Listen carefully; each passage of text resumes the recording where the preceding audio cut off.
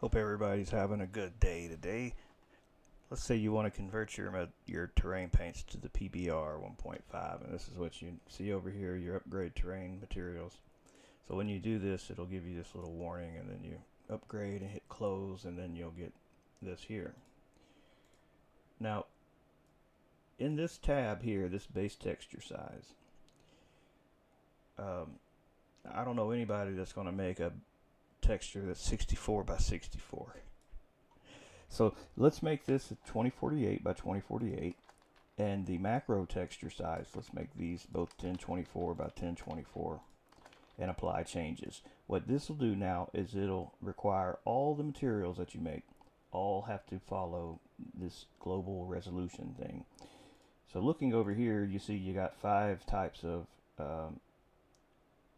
categories that go for each terrain paint: base color, normals, roughness, ambient occlusion, and height map. Now all 5 of these all have a base texture,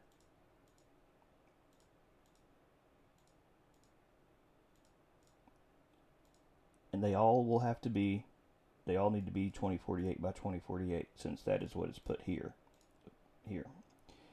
Now each one also has a macro texture and a detail texture. See, each one has a macro and a detail all the way down the list, and those macros and details should be 1024 by 1024 if that is what's declared here. So at bare minimum, to see anything, well, you need a new material. Let's just make a new one. New material 5, we'll call it. We'll add that material to here.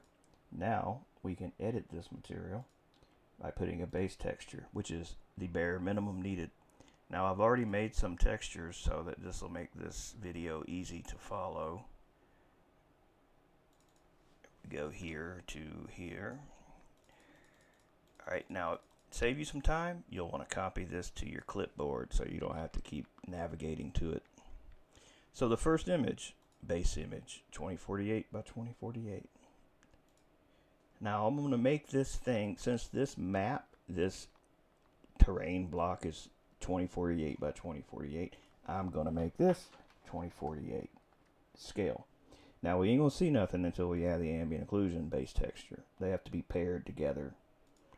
I am just going to use the exact same map. Save changes. Now over here, add that new material, and once you do that, you can delete the warning material. If you delete that warning material without having anything in here, you're probably going to lock up the system, lock up the game. Alright, we don't need this anymore, so I'm going to minimize that, but I did go over that with you. So now here's our base texture. This is it. It looks like we're upside down. Looks like we're underneath the damn thing somehow. You know how I know this? Because this is flipped backwards. This is my name up here on the terrain block. Alright, but anyway, so that's our base texture. Now just how we did this, we can do the same thing for the macro. If all we want to see is the macro texture, we'll get rid of these. And see, this is probably what you're typically seeing here, just black, nothing. So the macro texture, we'll add that. Now that, like I said, is a 1024 by 1024. And it has to also be paired in its ambient occlusion to see it. So we'll use the same map. And there's our macro. Now, one thing you can note here is how far this macro is drawing into the distance. If you scroll down to the bottom here, you'll see macro distances. This is the end fade. This is the total distance that it'll draw. See, I gotta get pretty close if we're gonna see that now. See, that's 500 meters. This would be 400 meters that it's drawing this macro, and so forth and so on. Now, if you tell the far distance to match the end distance, you're not going to get a blended end. It's going to be a hard edge. So yeah, this is just a tad bit more. It feathers it a little. But you can have this even closer if you want it to blend even farther. You know, it just depends on what you're wanting to make. You can put that down to 0.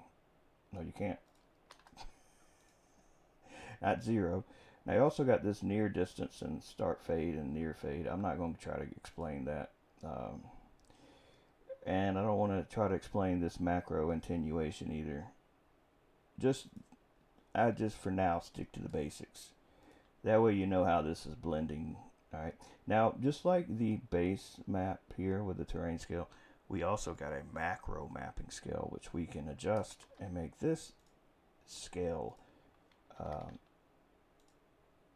however we like.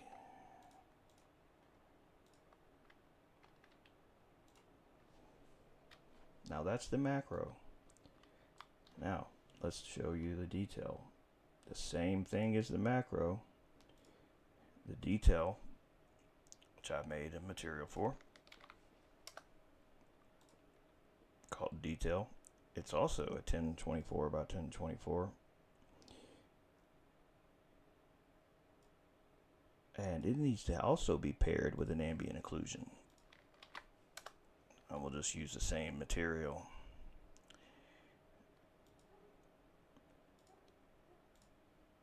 Save changes. And there is the detail map.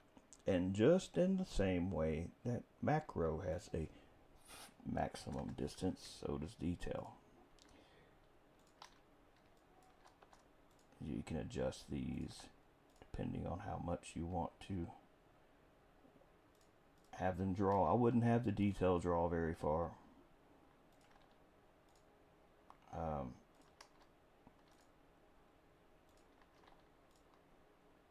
Now, let's see them all together. So we'll put the base texture back. And as I said before, to see base texture, it has to have base ambient occlusion.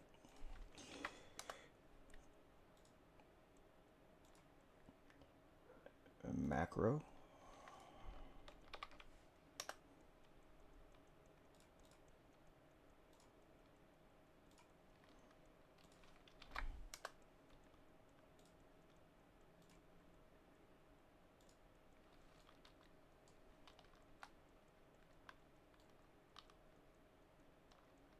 Base.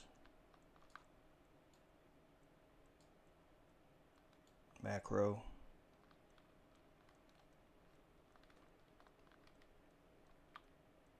And then lastly, the detail map. So you can see how these all work together. Now these colors aren't really great to illustrate this. They're not too dark, they're not too light, but they all complement each other, and they can both negatively affect each other if one's too dark or one's too light. The amount of intensity each one has is in the macro strength and the detail strength. The base map's always going to be the same, but you can lessen the intensity of the macro and details. Let's just say we put 0 and 0.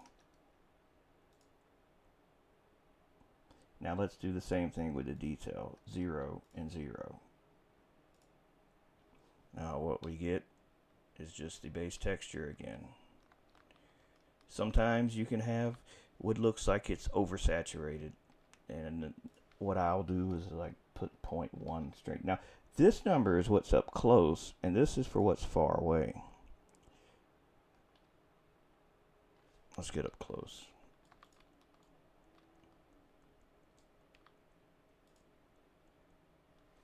So it's 0.1, 0.2, 0.3, 0.5, 1 is the max. Actually, I think you can go higher than that, maybe. No, 1 is the max. And see how the distance is very light. It's transparent back there. That's because that's 0. Like, put that at 0.1. And you'll start to see in the distance it coming in up to the maximum distance that is here. Of of course. So 1 being the most. Alright. Now, details the same way. You can have detail more prominent by putting more of a number, like 0.1, 0.5, 1. That's the most. And then in the distance, I'll just skip to 1. See? Now that's just the basics for the terrain paint. I did make a normal map, and the easiest way I can explain this is to just delete the macro and the detail, so that all we are seeing is the base texture. Because what you see about to apply to the base texture can be individually also applied to the macro and the detail. So let's save this so that we're back to our base image. Now what I did to make this a normals map is I just did a generic filter that converts an image to a normals map. So as I said with the base textures, this also needs to be 2048 by 2048. So here we have the normals for that. Now you're not going to see this until the roughness map and height map are also included. I don't think the height map has to be, but we'll do the roughness next. So the base, so as like how base color has to be paired with ambient occlusion, the normals need to be paired with roughness and possibly height also. So we're going to just use the base color map for the roughness also. That's not ideal, but this is just to make this video. Now we don't see nothing yet, so like I was pretty sure. I wasn't sure, to be honest. The height map. Now we're going to put the best texture in there and see.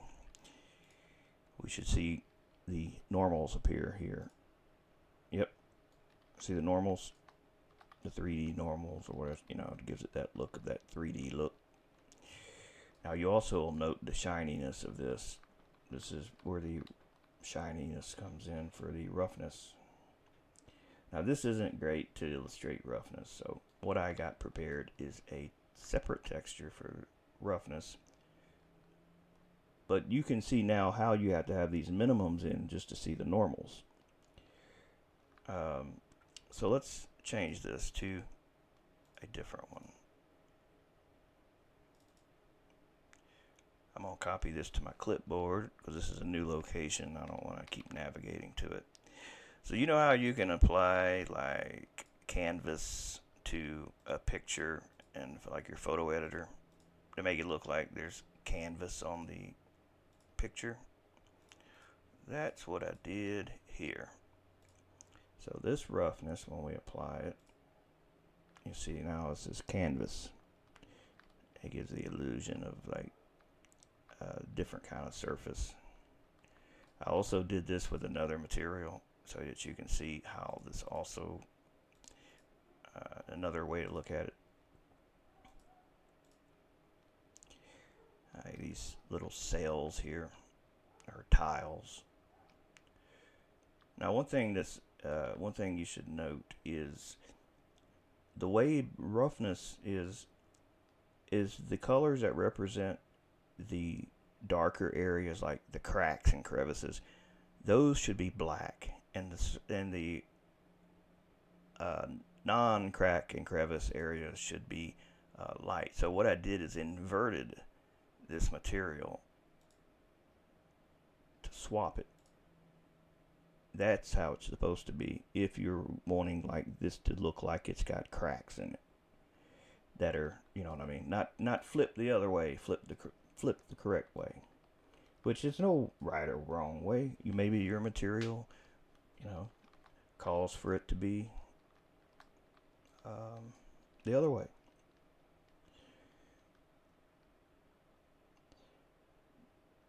Now keep in mind, these are all just the base texture. that we see, the one that you see when you're far away. We haven't even talked about the normals, roughness, height for the macro in detail, which there I didn't prepare images for these, but they do the same thing, just on the scale of the macro, the detail, whichever one you got. Like, we'll put a macro back in here, and you'll see that the base materials normals and ambient occlusion and height are also, or did I miss one? I missed one. No, I didn't. I'm confusing myself. Macro. Hold on a second. Alright, yeah. Macro. You may be wondering why these are flipped. Well, for some crazy reason, I don't know why, earlier these were flipped, mirrored the other way. So I flipped them in the photo editor so that this video would make sense, but it still ended up being flipped. So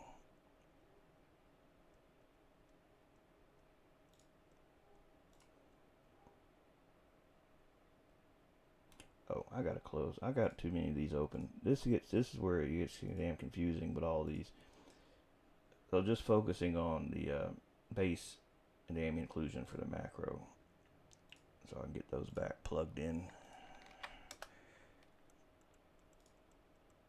And save changes. See, now you can see the macro, but you see the macro, but you also see the normals for the base texture. Now, you see how like these normals are kind of fading into this here. If you had macro normals, I may have that in here. Let me check. I may have made one. Actually, I did. So to see the macro normals, then we gotta have a roughness macro, which I'm gonna just use that one. And for the height map, I'm gonna use the same image.